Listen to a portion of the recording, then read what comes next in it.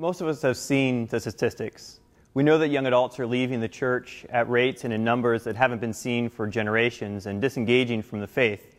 We see this in our denominational statistics with an average age that's close to 57. And we also experience it oftentimes in our own churches when we look around and we think, where are all the young people? What are we to do about this? Where do we start to address this? My conviction is that really a lot of this begins with conversations.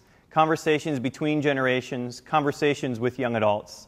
At annual conference on Friday morning, you're going to have the opportunity to hear from multiple young adults. We'll talk directly about the context and about the issues facing young adults and faith engagement in the church today. You'll hear about the ways that traditional faith and church often lead to disengagement and disconnection for young adults, but also the ways that young adults connect to faith and where we see hope for the church. I hope you'll join us. And as we prepare to do this, you aren't going to leave with 5 easy ways to fill your pews with young adults. But we do hope that you'll be equipped to engage in conversations in your own church, in your own family, in your own community with young adults as we seek to pursue Jesus together.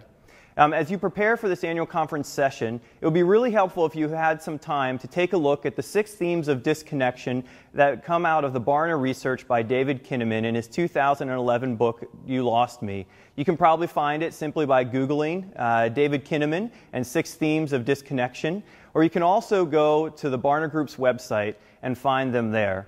I look forward to seeing you on Friday, and I look forward to continuing the conversation with you.